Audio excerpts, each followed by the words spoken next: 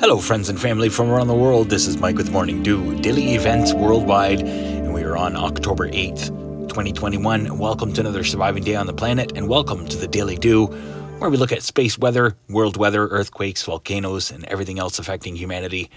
Looking here at the last 48 hours on the sun, not very active, small solar flare, and as well one small CME has ejected. You can see that bright flash, top left-hand side of the sun, and as well the bottom right-hand side. Looking at the last 48 hours incoming imagery, big cresting sunspot here, bright region releases a B-class solar flare, C-class solar flare, and then the bottom outgoing, there was a small B-class flare as well. Last 48 hours, outgoing imagery, little Earth to scale comparison. Plasma tornado there spinning. Another closer look at the events on the sun.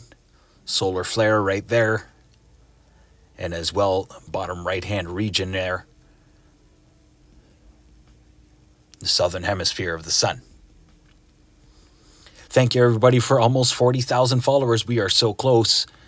Thanks, everybody, for tuning in, subscribing, and supporting this channel. Don't forget to hit that notification bell so you don't miss an update. Looking at multi-spectrum here, all of the events across our sun the last 48 hours, one CME and one solar flare. We also have a diminished coronal hole, which is now in an Earth-facing position. Seems to be deepening south of that bright incoming sunspot. Other than that, no major space weather events to talk about. We are expecting some space weather coming in, as ISWA has put out another prediction spiral here, most likely not going to hit us with that latest CME, but the last one from reported 2 days ago is on its way tomorrow. We are also going through the Mercury retrograde starting today, and we're already seeing an uptick in seismicity across the world. Looking at a real-time solar wind for today, sitting at a very low 286 kilometers per second over the last 48 hours. Fastest it's been is 300. Looking at LASCO 2 and 3. Again, not much to show there either. Schumann resonance for today, data blackout, it seems, after a pretty healthy spike earlier on. Amplitude of 6, quality of 6.7, power of 443. Let's have a look at earthquakes for the last 24 hours across the planet. As I said, expect an uptick in seismicity during the Mercury retrograde, and we're seeing it now. We're going to start out here with the most recent 5.1 in Iran, and that's right on the plate line at a 10-kilometer depth. As well, Malubo, Indonesia, 5.2 reported today. Tanimbar, Indonesia, 4.4 and a 4.3 as well, 4.3. Tobelo, Indonesia. Kim, Papua New Guinea, experiencing a 4.9 and a 4.4. Kokopo. And through the Fiji region, look at all of these deep earthquakes. 4.2 at 486 kilometer depth. 4.8 rang out there as well. But then these ones here, 4.1, 539 kilometer depth. And as well a 4.3, 461 kilometer depth. And just after that, we saw a 4.9 in Keith, Australia. And they've been seeing many earthquakes as of late. As well, seeing some activity south of Australia on the mid-Indian and Australian Rift. As well, a 3.5 sizable earthquake to report Pahala, Hawaii today. Minor earthquakes continue through Alaska, overlooking the United States here. Luther, Oklahoma with a 2.6. 2.7s ringing out through White City, New Mexico. Small swarm occurring here in Stanley, Idaho. And as well, minor earthquakes right up into Petrolia. Have a quick look here at USGS. There's been about 8 earthquakes pretty sizable through Stanley, Idaho today. As well, minor earthquakes north and west of Yellowstone. Other than that, it's a bit concerning here when we see a small swarm so close to Mono Lake.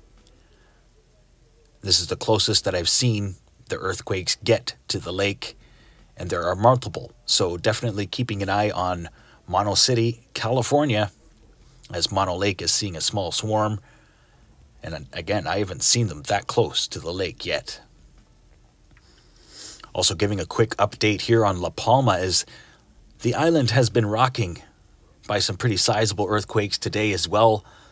They reported 3.5 ranging up to a 3.9 earthquake today, as lava is still fountaining into the sea. As well, minor earthquake here on one of the eastern islands of the Canary Islands. So maybe a little bit of pressure being released eastward now. I would say look at all these earthquakes around Greece as well. Crete is seeing many earthquakes all around there. And as well, we've got a stratovolcano. Volcano is showing signs of unrest in Italy. So that's another volcano to add to the volcanic activity report coming up this weekend. Seismicity coming back to Puerto Rico. 3.4 and a 4.8 here. Esperanza, Puerto Rico at 11-kilometer depth. Pretty sizable for the region. Watch for a swarm to come back. And very quiet across South America. San Antonio de los Cobros, the only place where we're seeing deep earthquakes. As well, Argentina, 4.3 here. Ishua, Argentina. South Sandwich Islands region seeing a 5.1 and a 5.0 on either side of the Michael volcano. So heads up and stay aware and prepared, my friends and family. We are a-rockin', and just in time for this Mercury retrograde, we're going to see this increase over the next few days. Having a quick look here at the last 7 days, lots of deep earthquakes recently, especially through Indonesia as well as South America. Increased activity coming to Australia. And as well, Indian Plate looking pretty stressed this week, right up into Greece. South America, still pretty quiet considering, so expecting something through the North American Plate into Central and South America. I have a quick look here at the most recent volcanoes getting updated. Most recent today with the Pacific Disaster Center reporting Nevados de Chillán in Colombia, and as well that volcano in Italy, Cadavor in Papua New Guinea, Suwasanajima in Japan, La Palma in Spain, Sangay in Ecuador, Reventador in Ecuador, Sabancaya in Peru, Popo in Mexico, Nevados de Ruiz in Colombia, Fuego, Guatemala,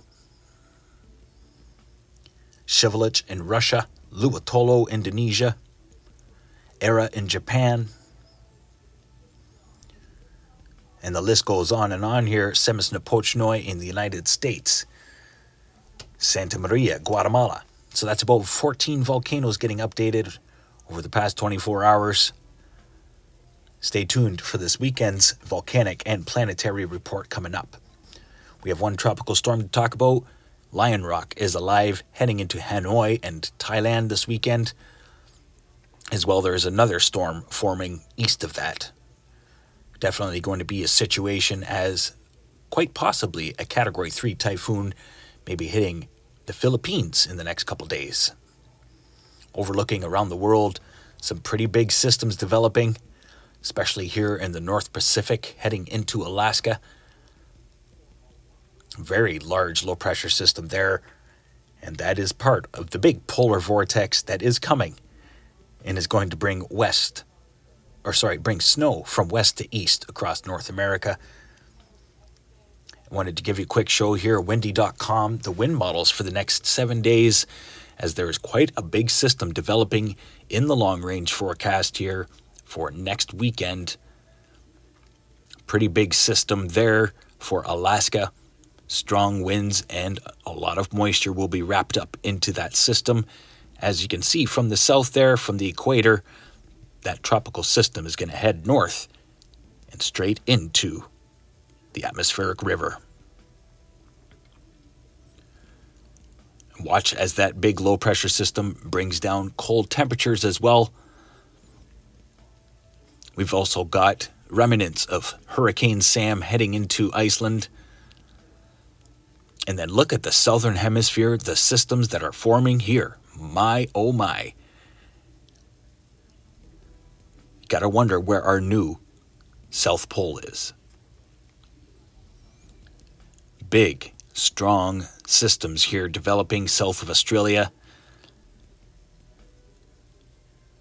Getting ready to send summer back to the continent. Let's have a look at the 5-day forecast brought to you by Meteo Earth and Daily Events Worldwide. Starting out here, Ontario, home base, where we're a little bit above seasonable and as well very humid. The humidity has been locked at about 80% for the past few days. So we're still seeing some warm temperatures and as well scattered showers and lots of fog.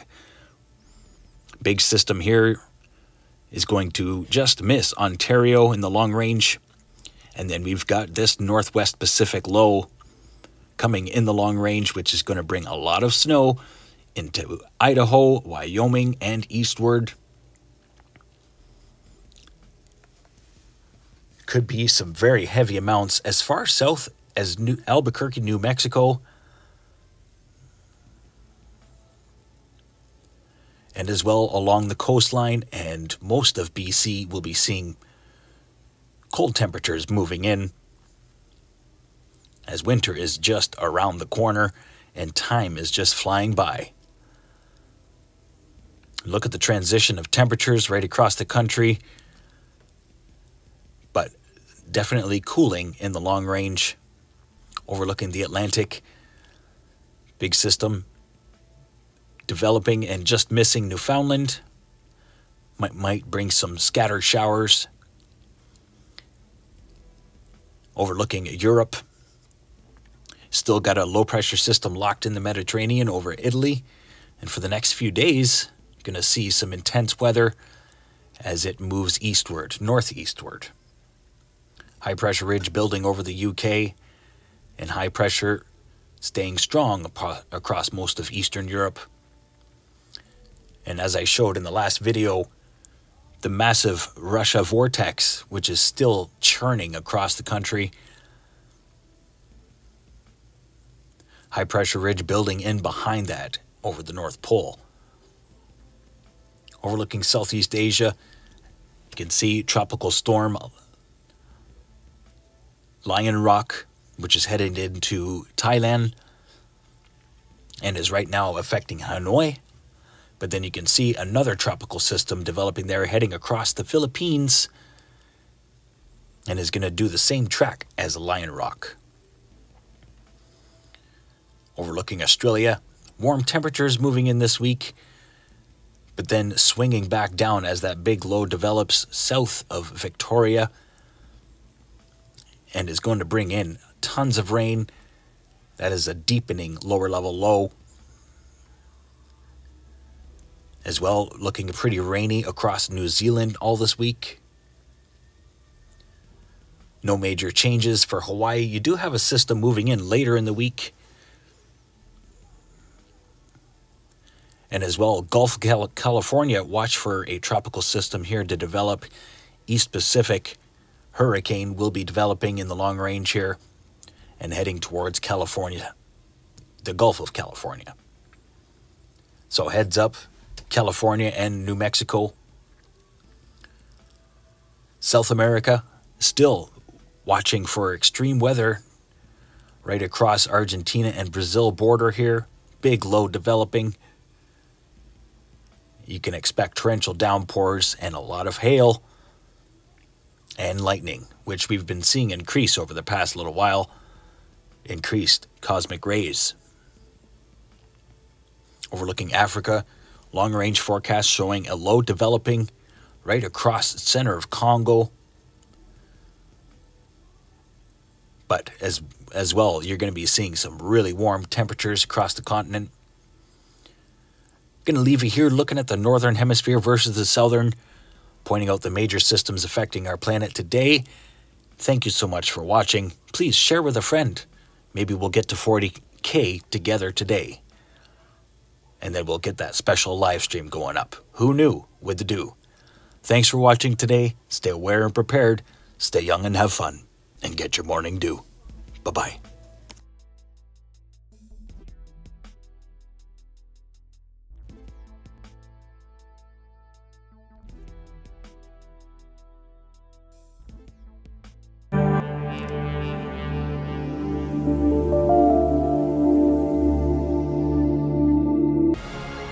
If you enjoyed today's video, please hit that like button, subscribe, share with your friends and family from across the world.